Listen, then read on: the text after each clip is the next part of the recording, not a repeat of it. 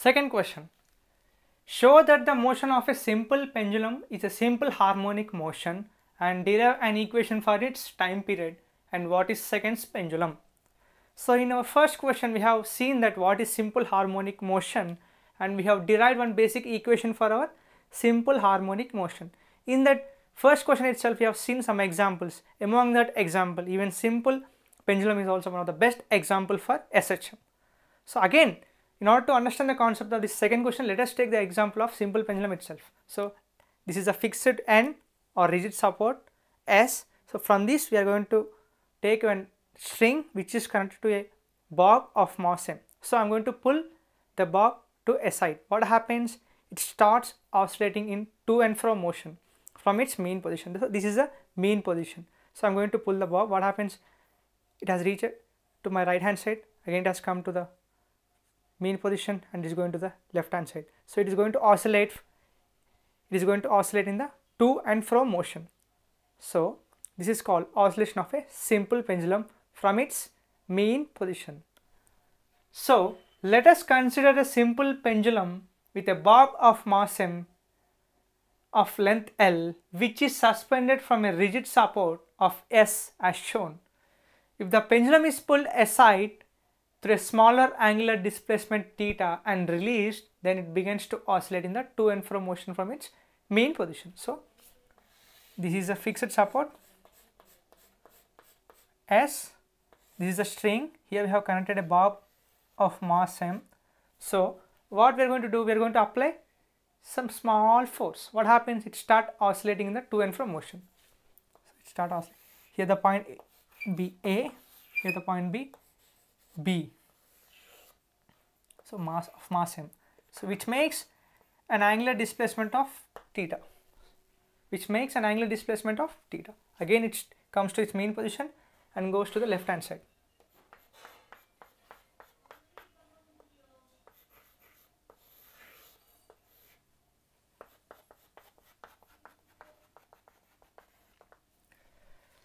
So the length of the string be L units and the mass of the bob is M, right? So if the pendulum is pulled aside, as I told you, through a smaller angular displacement, this is a angular displacement theta, and released, then it begins to move in to and fro motion from its mean position. So this is a mean position, starting point. It is going to move to and fro motion in the either side.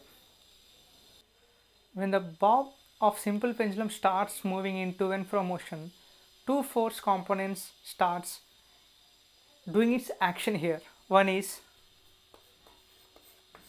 force,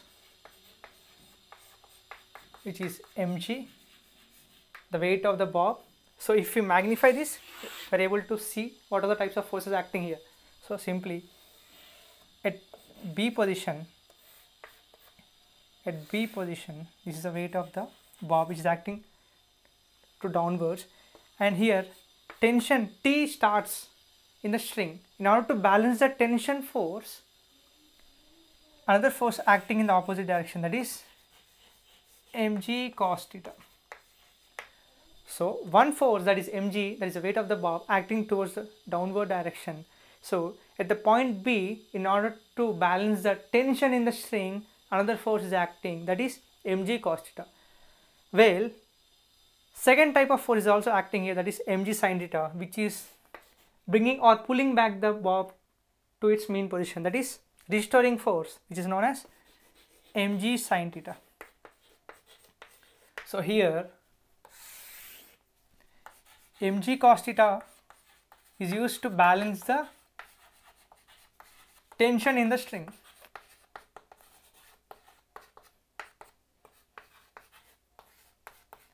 Whereas mg sin theta acts as a restoring force, which pulls the bob to its mean position. So at point B, we are going to get two force components. One is mg cos theta, which is used to balance the tension in the string, and that is mg sin theta, which acts as a restoring force which brings back the bob to its mean position. So from our Newton's law, that is F is equal to ma, let us assume as equation 1.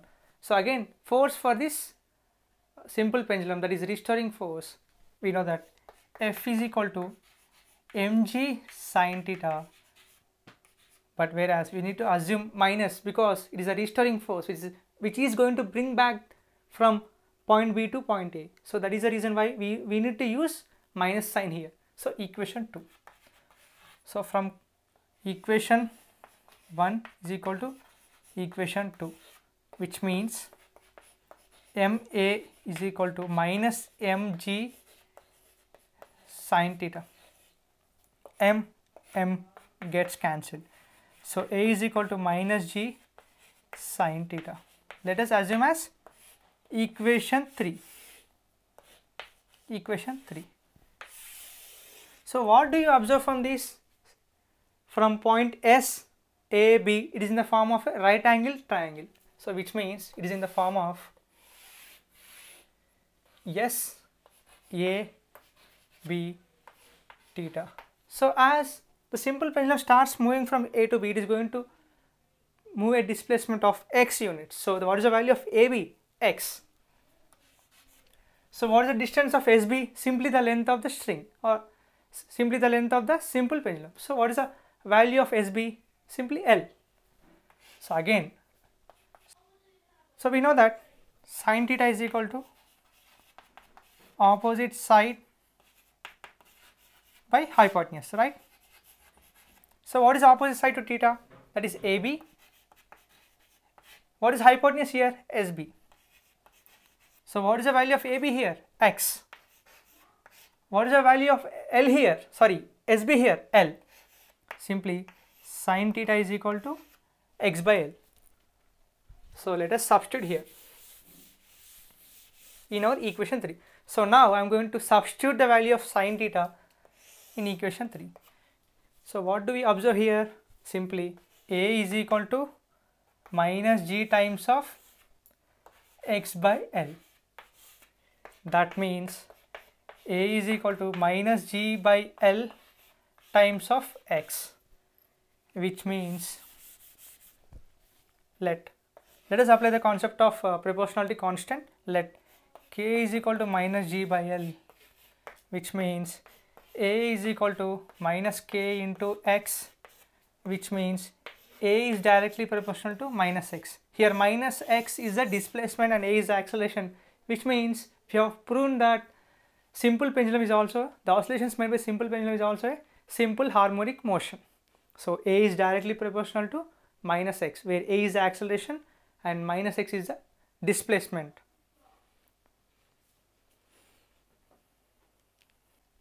Now let us find time period for our simple pendulum. So far we have found acceleration is equal to minus g by L times of x, which is our equation 4. So what is our basic equation for our SHM? We know that A is equal to minus omega square into y. So here let y is equal to x. So we are going to replace y with x. So which means acceleration is equal to minus omega square x. Let us assume as equation 5. So comparing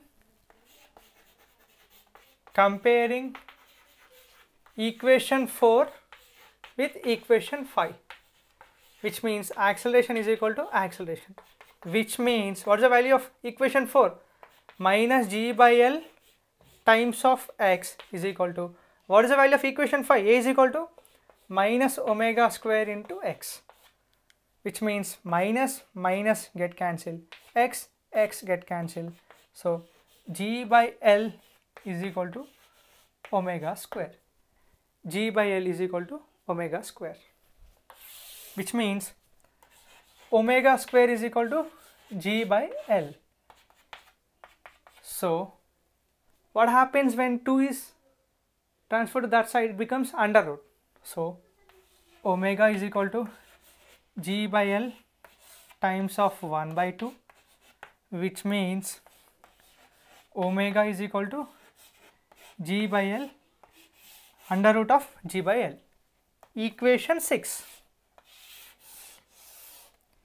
Equation 6. So what is time period formula? Basic formula, we know that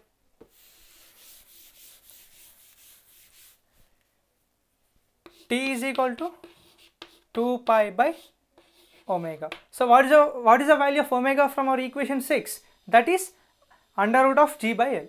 So T is equal to 2 pi by under root of g by L, which means